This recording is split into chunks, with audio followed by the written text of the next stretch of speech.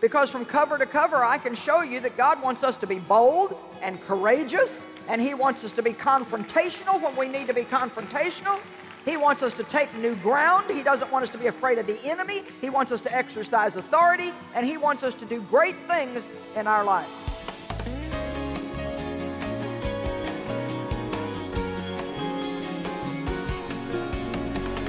This weekend, I'm going to do a series called The Fearsome Four, because I think that there are certain things that really have a tendency to be used by Satan to try to really make us miserable and destroy our lives. And so I'm going to teach you on 4 different things this weekend: fear, worry, guilt, and insecurity. Fear, worry, guilt, and insecurity. And I believe that fear is involved in every single one of them. Of course, fear is involved in fear. But worry is just the fear that our needs are not going to be met, that we're going to have lack in our life and have an unsolved problem. Guilt is fear that whatever we've done wrong is something that we cannot overcome, and it's going to affect us, and we're going to have to deal with it the rest of our lives. And insecurity is just a fear that we're not okay. We don't measure up to what we feel that we should be, or the message that the world has given us that we should be. I'm going to start tonight talking to you about fear, but each one of these, I want to talk to you about how your mind affects you in all of them. Your mind is certainly involved in worry. The mind is involved in fear, in guilt, in insecurity. Insecurity is just a result of how you see yourself, how you look at yourself, what you think about yourself. Really, there's no message that we could teach in the Word of God that we wouldn't have to bring the mind into. The Bible says some amazing things about the mind, and I think one of the reasons why people respond so well to books and teaching resources about the mind is because everybody knows that the mind just seems to give us continual trouble. If you don't have peace of mind, then you're just absolutely miserable. Proverbs 23:7 says, as a man thinks, so is he. I've kind of put my own little phrase of way of saying that, and I just say, where the mind goes, the man follows. Where your thoughts go, that's where you end up going. As you think, that's the way you will end up being. So it's no wonder that the Bible teaches us that we must learn how to meditate on the Word of God, roll it over and over and over in your mind until it becomes a part of you. Meditation takes information and turns it into revelation. One of the problems I think that we can have as Christians is there's so much information available today that we can get stuck at information and never really study any one thing long enough for it to become revelation. And it's not information that sets you free. It's revelation. It's not what somebody else knows that's going to help you. It's what you know. And it's not even just what you know. It's what you know that you know that you know that you know that you know. The kind of revelation knowledge that Satan cannot steal from you with his lies. Romans 12 is a wonderful group of scriptures. But verse 2 says, be not conformed to this world, but be transformed, entirely changed by the complete renewal of your mind. Now, every one of these problems that we're going to talk about this weekend can be let in or kept out by right or wrong thoughts.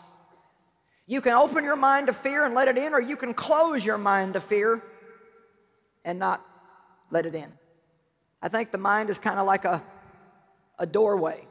And we have to learn how, when the enemy tries to sneak in with a thought that's going to be detrimental to us or against the Word of God, we need to learn how to close our mind against that and say, no. No is a great word for Christians to learn. 2 Timothy 2:23 backs this principle up. And I want you to look at this scripture here on the screen, or if you're quick in your Bible, you can open it up. Look at this in the Amplified Bible. It says, refuse, shut your mind against. Have nothing to do with trifling, ill-informed, unedifying, stupid controversies over ignorant questions. For you know they foster strife and breed quarrels. Now, in this particular group of scriptures, the Apostle Paul is talking about the need to live in peace and to keep strife out of your life. And one of the ways that we get into strife is by getting into conversations with people that nobody really knows anything about, but everybody thinks they know everything about. And so then you start bickering back and forth and having problems. So he's basically saying there, the minute that starts, you shut your mind against it and have nothing to do with it. I have saved myself and my husband so many arguments in our home since I have learned how to do that. Years ago, I would say something, he'd say something, then I'd say something, and he'd say something. Of course, you know, being different, we probably a good part of the time have different opinions about things. He'll say something, I'll say something, he'll say something, I'll say something. Dave was trying on some jackets for me last week, and I told him that I'd like to see him start maybe wearing some jackets again to some of the meetings. So he was trying on these jackets that he has, and there was only one of them that I didn't like, but he liked it. And I said, I'm not really crazy about that one. I think it's too short. He said, that's style. Everything that I don't like that he likes, he says it's style. Now, I don't know why he knows so much about style, but here's the thing. 15 years ago, we would have had an argument over that. Now, when it gets to that point, I just shut my mind to it, and I just say, okay, do what you want to with it. And I go on. You can open your mind to things, and you can shut your mind to things. You can shut your mind to gossip. You can walk away from it and say, I'm not going to listen to that. I don't want to hear it. You don't have to just let anything in your mind that wants to come in there. You can shut your mind to stuff that's going to be poisonous. Somebody at work is trying to, a lot of people at work maybe are saying, oh, have you heard, there's a rumor that, the company may close, and, then what are we going to do? Well, you can just shut your mind to that, because here's the bottom line. If it closes, it closes. And if it don't, it don't. And so if you're trusting God, there's no need for you to be afraid it's going to close from now until the time it closes. So you might as well just not get into that and go ahead and trust God. And if you'll do that, then if anybody's kept, it may be you. And if nobody's kept, then God will make sure that you get another job. You don't have to get into all that stuff. You have to be very careful about what you let get into your mind. But at the same time, I think that we should open our mind to some things. I believe that we should be single-minded, but not narrow-minded. There's a man in the Bible, in John chapter 1, verse 45. Going to take a look at it for a minute. That Jesus had some very complimentary things to say about him. Philip sought and found Nathanael and told him, we found and discovered the one, talking about Jesus, Moses and the law and also the prophets wrote about, Jesus from Nazareth, the legal son of Joseph. Nathanael answered him, Nazareth? Can anything good come out of Nazareth? Now, how many of you can see right there that he already had an opinion? Nazareth wasn't a very great place. There was a lot of talk about Nazareth, so he just had an opinion that Nazareth was not a very good place, and so how could anything good come out of Nazareth?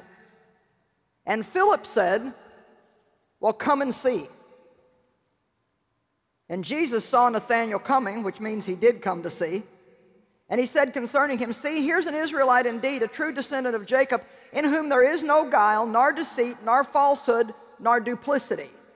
Now, he said a lot of good things about Nathanael, and I don't know the foundation of all of them, but as I was studying that many years ago, one of the things that I felt like God showed me is that one of the reasons why Jesus liked Nathanael so much was because even though he had a preconceived opinion that nothing good could come out of Nazareth, especially not the Savior, he was open-minded enough and humble enough to at least go see. And I think a lot of people would get a lot further in their walk with God if they wouldn't have so many preconceived ideas, because this is what your denomination believes. And well, this is what your denomination believes. And well, this is what your denomination believes. And well, I'm a this or that type of religion, and we don't believe that. Well, does anybody ever take the time to look at the Bible? Because that's what we really have to all believe, is the Word of God. And I know that different people put different, interpretations on it, but there's some things that you can't miss. I mean, I'll just give you a few examples. Like, you might say, well, I don't believe in tithing. Well, you could not read your Bible and not believe in tithing. So if you don't believe in tithing, it's probably just because you don't want to tithe. Or you might say, well, I don't believe in speaking in tongues. Ooh, weird people do that. Ooh, that stuff's from the devil. And you hear about, oh, that went away with the early church. See, those are things that people have heard, and so they spend all their life believing that. And if they're narrow-minded and won't check it out for themselves, then they can miss great blessings that God has for them. But somebody says, well, bless God, I don't believe in that laying on hands for healing. I don't believe in that stuff.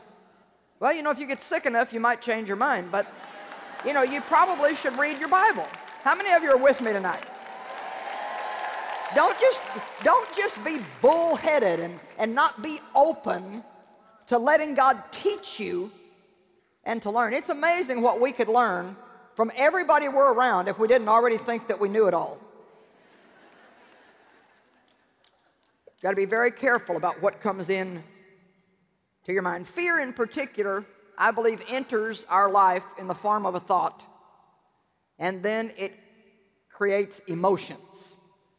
And sometimes I think that the thoughts, although they're hard to deal with, are easier to deal with than the emotions, because we are very feeling driven.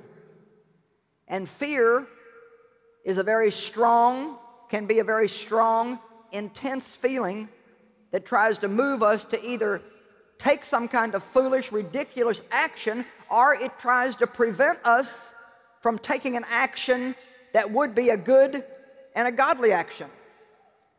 There were probably even people in here tonight that when it was offering time, you might have initially felt in your heart that you were to give a certain thing, and then you thought about it. And then you thought about what you're going to have to give up if you did. And then fear came. And so you went ahead and did something that was just comfortable. We all go through that.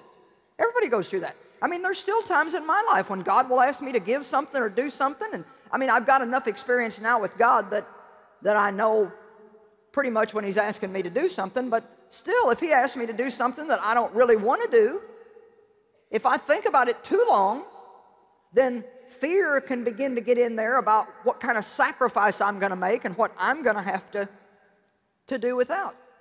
If we can ever learn to not let fear rule our lives, we're going to be 250% better off. I'm not going to stand here and tell you that I've got a message tonight that can keep you from ever feeling fear. I believe that there will be times in our lives when we will feel fear, because I believe that that is the master spirit that Satan uses against people. I believe probably more than any other thing he uses fear, because fear is the opposite of faith. God wants us to walk in faith. Satan wants us to walk in fear. You have to be very careful about saying things like, I'm just so afraid my kids are going to get in trouble. I'm just so afraid my kids are going to get in trouble. Oh, I'm so afraid my kids are going to get on drugs. I'm so afraid my kids, I'm afraid my kids, I'm afraid my kids. Don't say things like that. Job said in Job 3:25, what we greatly fear comes upon us. Now, I don't think that every time you have a little fear that's presented to your mind that means that thing's going to happen in your life. But if you get a great fear in your life and it's something that you meditate on over and over and you begin to speak it, I think you are putting yourself in danger of opening a door to have that thing in your life. Not just you, but me. We need to be very careful about our thoughts and our words, and we need to keep our minds set in the right direction. And the only acceptable attitude that a Christian can have toward fear, the only thought that we can think, the only words that we can say where fear is concerned is simply, I will not fear because God is with me.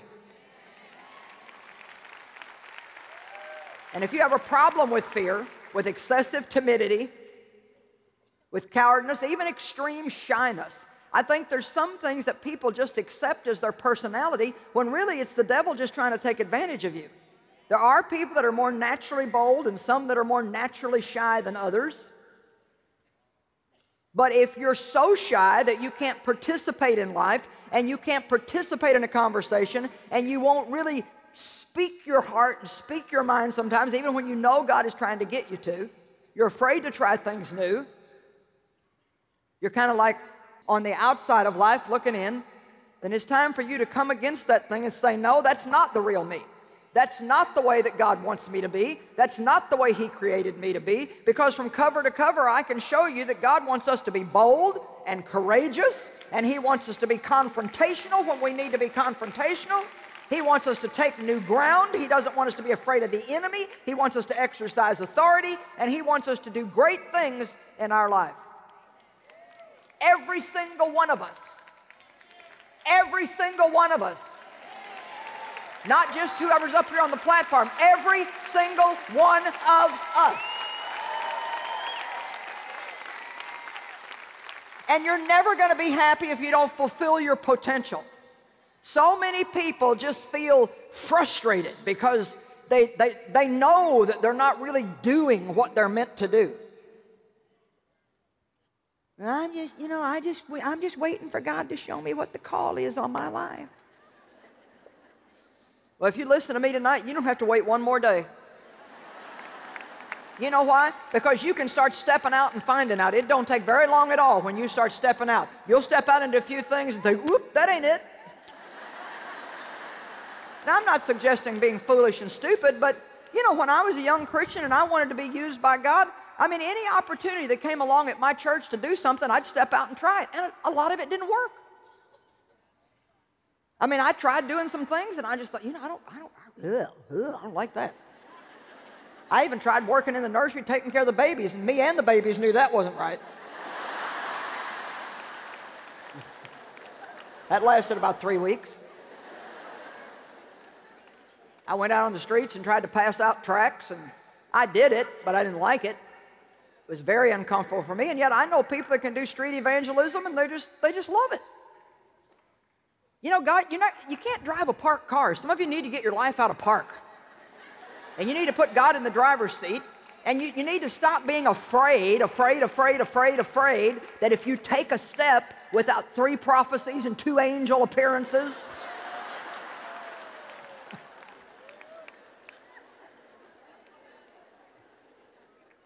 if you really want to be used by God, then ask yourself, what do I like? What do I enjoy? I love to talk. And it didn't take me very long when I started talking to find out this is it. This is what I'm supposed to be doing. It's not the nursery. It's not street evangelism. I'm going to tell everybody else what to do. And I like that too. I always have.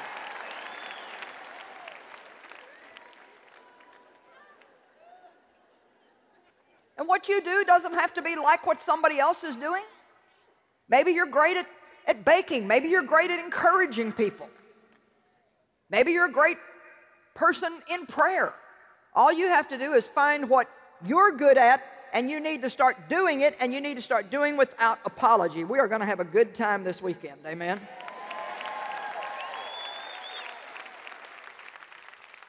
I hate fear. I absolutely hate what fear does to people. And I think that I could even go so far as to say that I believe if we let fear stay in our lives and we don't confront it, that it's sin. Because Romans 14:23 says, whatever is not of faith is sin. So worry is sin. Guilt is sin. You can't be guilty by faith. You don't worry by faith. You can't have fear by faith. And that helps me sometimes to get some things straightened out in my life. When I go back to Romans 14:23 and see, hey, you know what, Joyce? This attitude you've got is not faith. And so it's not just a little oops. It's not a little problem. It's not your personality. It's offensive to God. Because without faith, we cannot please God. And those that come to Him must believe that He is, and that He is a rewarder of those who diligently seek Him. We need to learn how to live from faith to faith. Not from faith to doubt and unbelief, to doubt and unbelief, and more doubt and unbelief, and then a little more faith, and then back to doubt and unbelief.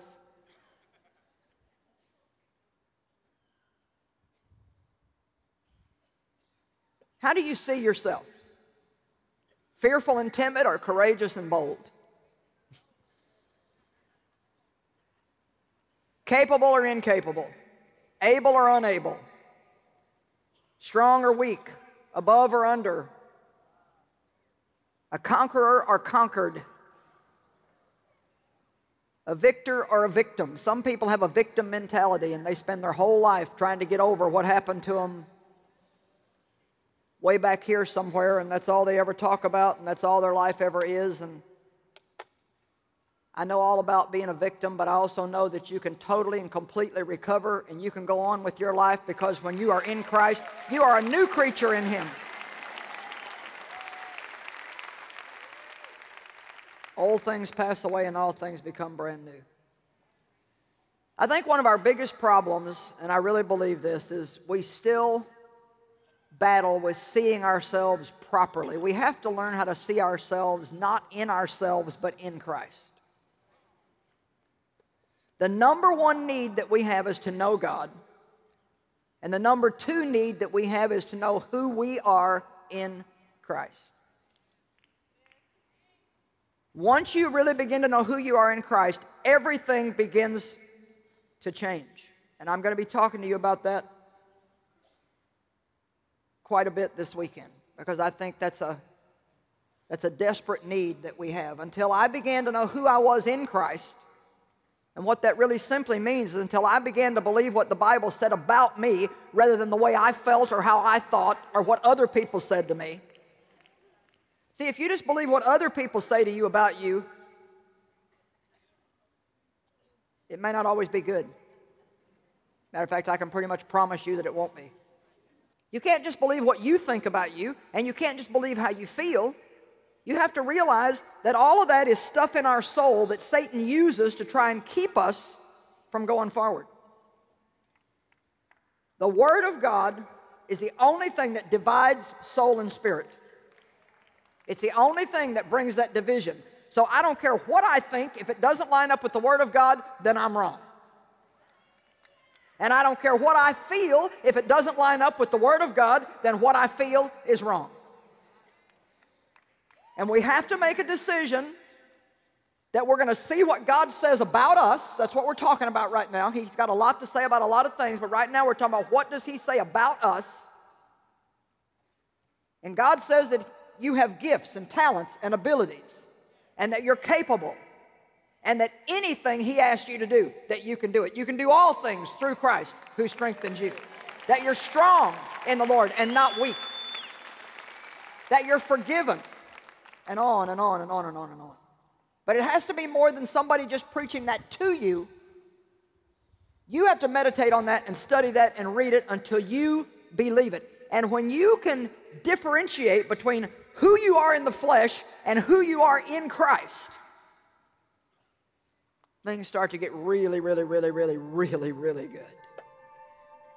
If I see myself in myself, then I can't do anything but be afraid. Because in myself, by myself, without Christ, I have got bushel loads full of problems. Well, knowing God and knowing who we are in Him will help us confront and overcome the fears in our lives. And I really want to encourage you to do that. Don't just receive fear and spend all your life being afraid, but confront it in the name of Jesus.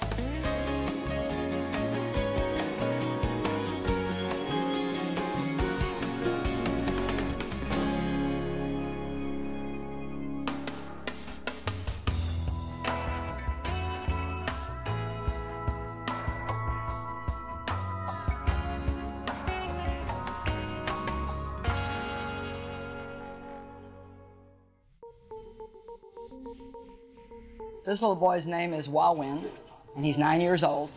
And when he was 6 years old, he'd already been working in the dumps for quite a long time, digging trash out of the dumpster that could be sold for 50 or 60 cents a day. Here in Cambodia's capital, the city of Phnom Penh. When the pastor came to this village and wanted to start a school, his parents would not let him come to school at first because they couldn't afford to lose the money that he was making. But the pastor offered to pay them the same amount of money that he was actually making when he would go to work in the dump and then they let him come to school on that basis. Well, after a short period of time, they saw such a change in him that they said, no, you don't have to pay us anymore. We want him to come to school there. So we're hoping to see the same kind of transition in hundreds and hundreds of children's lives. I don't believe that we can look at a tragic situation like this and do nothing. And I believe together we can make a huge difference in a lot of children's lives. Thank you and God bless you.